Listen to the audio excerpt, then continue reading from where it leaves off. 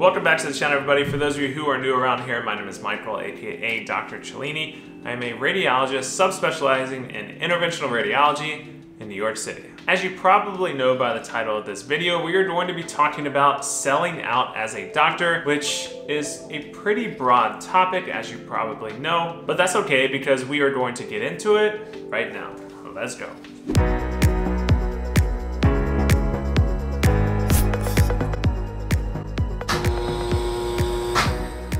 So what does it mean to sell out? First and foremost, let's go ahead and look up the definition of selling out. One sec.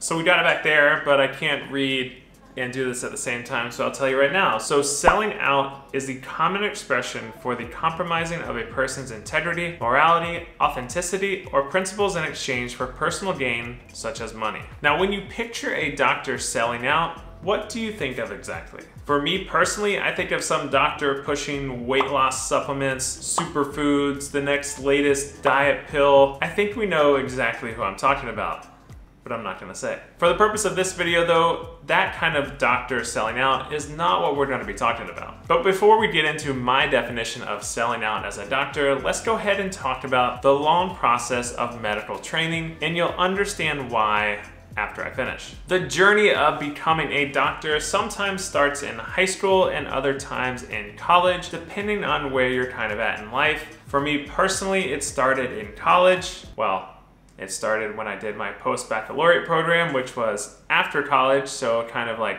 second college or college number 2. The second part of college, or the post-baccalaureate program, is where I did all my pre-med prerequisites in order to get accepted into medical school. All the sciences, biology, chemistry, organic chemistry, physics, all that kind of stuff. So let's talk about college, since that's where it kind of all started for me. The absolute goal of college and all the coursework in the pre-medical part of college is to absolutely destroy all of your classes, get 100 on every examination that you take, and ultimately end up finishing college with a 4.0 GPA in both science and non-science GPA. In doing so, you forfeit a lot of your free and personal time because you spend long nights at the library while tons of your friends are going out partying till the wee hours in the morning. You're actually spending those times in the library studying, or wherever you study, at home or whatnot. But the point is, you're missing out on a lot of stuff in college because you're spending most of the time studying. We're talking about 4 years of missing out, by the way, because you're missing out on all those weekends, all those late nights partying, because your one goal is to get into medical school. And once you finally crush all of that pre-medical coursework, well,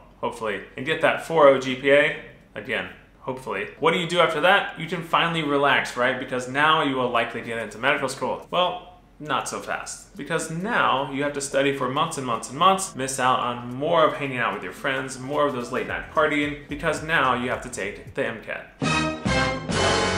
Again, I just want to reiterate, you'll spend many, many more hours, maybe some late nights studying for the MCAT as well, even after you finish destroying all that pre-med coursework that you've already worked so hard at. It just never ends. And now you finally finish your MCAT, you get accepted into medical school, and you can finally breathe that sigh of relief because you've made it. Now you're going to be a doctor, you can finally relax.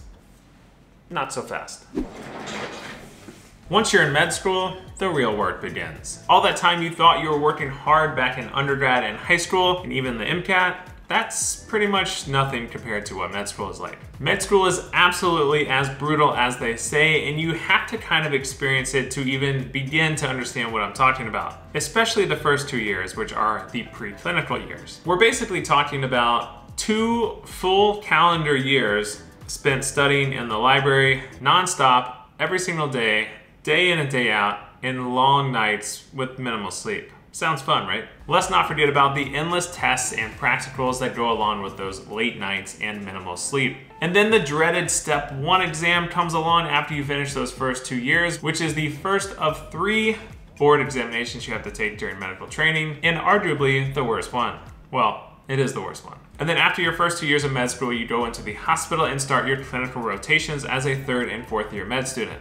Which is fun, right? Well, it's more fun than studying, but the problem is you're still working just as hard, if not harder. Instead of studying till late in the night, you're at the hospital working till the wee hours of the morning. You're trying to prove yourself and work your butt off as a med student and show your residents and attendings that you're worth your weight in gold. The goal is to prove yourself as a med student during these rotations, work hard, get an honors pass for applying to residency. And let's not forget that pesky old Step 2 exam, which is the second of the 3 board exams, has to also be taken during your 3rd or 4th year med student. Somehow you have to fit in the studying while working those long nights because this exam has to be taken before you finish med school. And then you're officially a doctor after finishing med school and you can finally relax because you're a doctor after all, right? Not so fast. Now, you're in residency, the big leagues of medical training. The 80-hour work weeks filled with endless call, endless pages, paperwork, people asking you to do stuff, and let's not forget minimal sleep. Again, you're busting your butt during these 80-hour plus work weeks because you're trying to prove yourself as a doctor, and this is the last time you'll get taught anything during your medical training. This is where you learn to practice as a physician in your specific field. This is the hardest part of medical training and can last anywhere from 3 or 7+ years. For me, it happens to be 6 years, and I have 3 months left, but who's counting? So why the heck am I even telling you all this? For me personally, it took 14 years of essentially non-stop hard work. And now that I'm looking for my first job as an attending physician, I find that these 80-hour plus work weeks plus 12 hours a day grinding through long call is just a little tiring and I'm kind of over it. I'm exhausted from these long call weeks and late hours and minimal sleep. So now,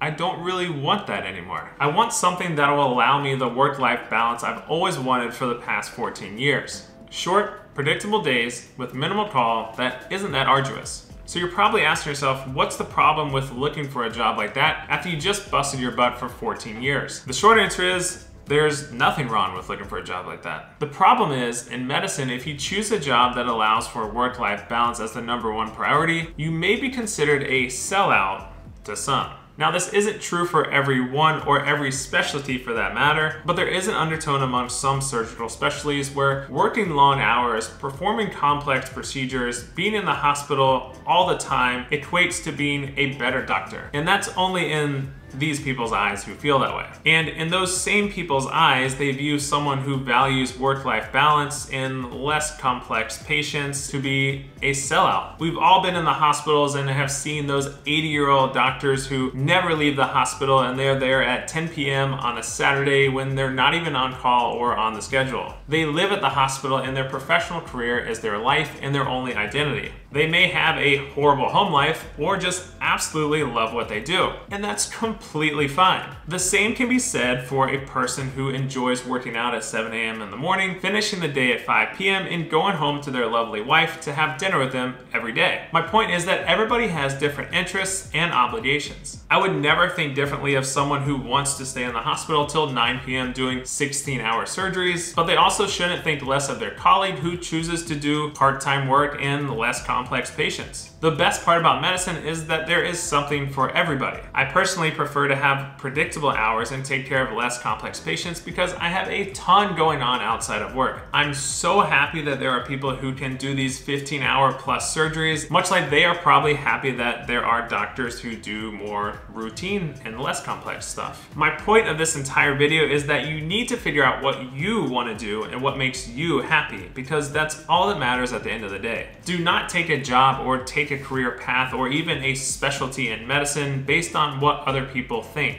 You need to choose it for you and you alone. The reason I made this video to begin with is because I was having trouble with this when I first started looking for jobs. It took time for me to figure out what I even wanted out of my professional career as an attending physician. For me, predictable schedule and work-life balance is key, and at the beginning I felt kind of guilty looking for jobs like this, and I wasn't sure why. But then I finally realized something. As doctors, we work our butts off for over a decade in medical training, and just because you want to focus on work-life balance and have some free time to yourself as an attending physician doesn't make you a sellout, and it definitely doesn't make you any less of a doctor. As always, make sure you smash that like and subscribe button, hit the thumbs up, it really helps out the channel. If you have a comment, leave it below and I will answer it. Make sure you follow me on Instagram and TikTok, and I'll see you all on the next video.